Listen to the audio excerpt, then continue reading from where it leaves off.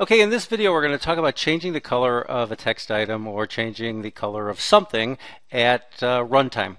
And so one of the things that's an important concept in Oracle Forms is the concept of a visual attribute. When you go to change the color of an item within Forms, you don't actually go to it and say, I want to set the foreground color to white, the background color to blue. You assign a visual attribute to the item. Now, visual attributes are very useful because it's very rare that you're going to want to do only something to one field. So what you do is you create a visual attribute, and then you can set that you can set any item in the in your form to that visual attribute. So I'm going to go to visual attributes and I'm going to double click on it, and I'm going to create a visual attribute that I'm going to call it my underscore blue. And what that's going to be is it's going to be a blue background with white text. So I double click on that and it brings up the property palette. So I want my foreground color to be white. I want my background color to be blue. And I've got no fill pattern. Now I can also set things like my font name. So maybe I want to use a 12-point font at the same time as I change the color. Okay, and I want it to be bold. Okay, so I'm creating this attribute that is going to be assigned to this item at runtime. So now I've created a visual attribute called my blue. Maybe I want to create another one, and I'll call this one my red, and it's going to be, let's see here, we're going to call it my red, and it's going to have a foreground color of black, the foreground color of black, and a background color of red. Okay, so now I have two visual attributes. I have my blue and my red. So now what we're going to do is we're going to set the color of emp name to blue or red based on the value of emp no. So I'm going to go here and I'm going to put a trigger.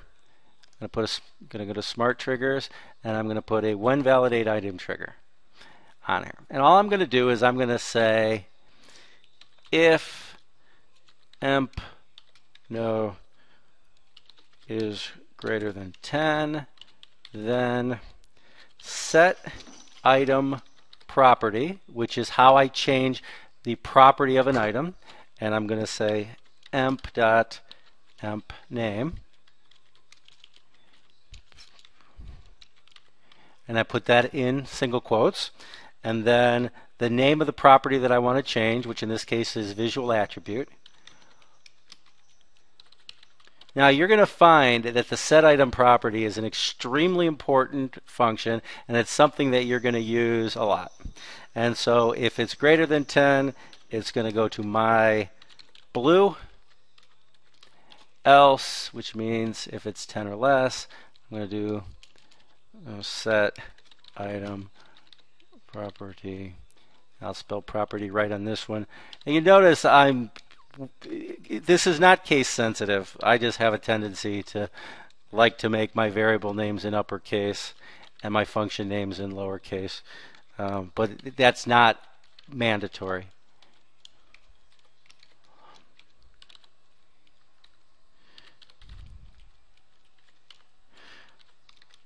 So what I've done here is I said if employee number empno is greater than 10, I'm going to set it to the visual attribute of the name field to my blue. If it's otherwise, I'm going to set it to my red. So I'm going to compile this, and now let me run my... Okay, so now I've got my form up and running, and I'm going to go to the empno field, and I'm going to put in a 5. And it made my field red and with a black text. And now I'm going to go up here and I'm put in 20. Now remember, not only did I change the visual attribute not only to change the color, but also to change the font size. So let's see how this looks. So when I type in 20, it not only changed the background to blue and the font to white, it actually changed it to a different font size. So that's the concept. The concept is using set item property and visual attributes to change the way things look on the screen at runtime.